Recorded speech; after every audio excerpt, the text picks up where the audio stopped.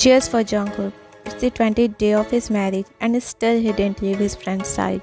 Jimin extended his glass of drink to toss. And Taeyong tossed his drink smirking while Jungkook tossed his drink proudly. Didn't I say my life wouldn't ever change after marriage? It's just the beginning, Jungkook. Ryan seems the type of girl who is so bossy. There is a chance he would be trying to control you.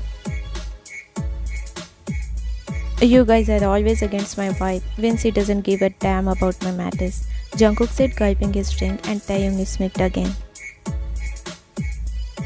So poor Jungkook wants his wife's attention. You guys always take my words the wrong way.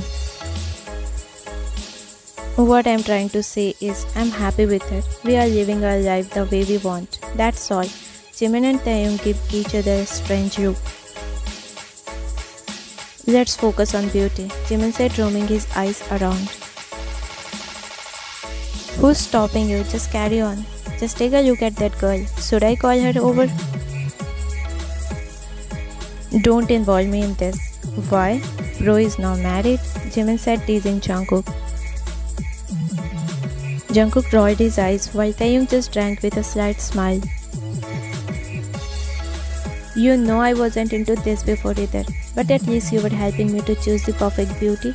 Do it for me now too. I told you not to involve me in this, Jimin smiled, raising his brows. Let me help you, Jimin. Jimin bumped his fist with Taeyong smiling, and Jungkook smiled too at their tease.